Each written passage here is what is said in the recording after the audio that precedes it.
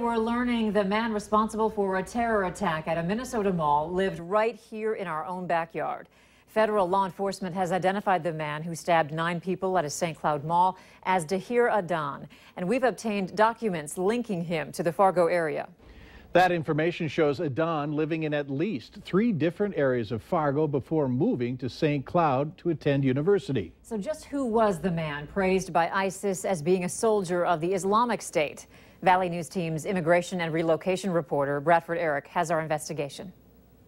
He just charged me with the knife and he said, "Are you a Muslim? Are you a Muslim?" Dahir Adan worked as a security guard at one time and was a student at St. Cloud State University. A spokesperson saying he hadn't actually been enrolled since spring.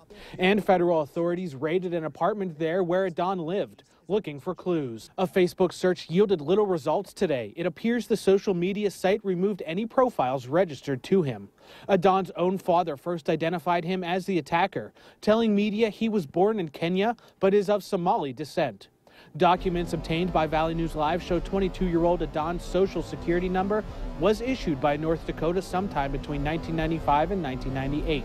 Meaning he was anywhere from 1 to 7 years old when he arrived in the U.S., and meaning he was radicalized here in the States. We checked out the first address listed for the Fargo area. The people who answered the door said they didn't know anyone by the name Dahir Adan. The next address was registered in West Fargo. The family who answered the door said Adan used to live there but moved to St. Cloud in 2007. Nobody answered at the other address listed in South Fargo. I asked Lutheran Social Services, the refugee resettlement agency here in Fargo, if Dahir Adan and or his family had come through the agency. They tell me, quote, "It is the standard practice not to disclose without consent the names of anyone who seeks services from the organization, regardless of the nature." Furthermore, if Adan was resettled in the Fargo area as a refugee, it would have been before LSS took over the program from the state. Bradford Eric, Valley News Live.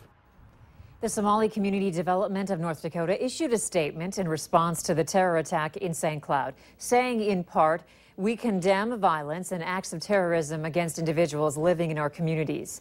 SCDND mourns with you and would like to express sincere sympathy to the victims, their families, and the communities impacted by this disgusting event." You can read the full statement on our website, valleynewslive.com. A local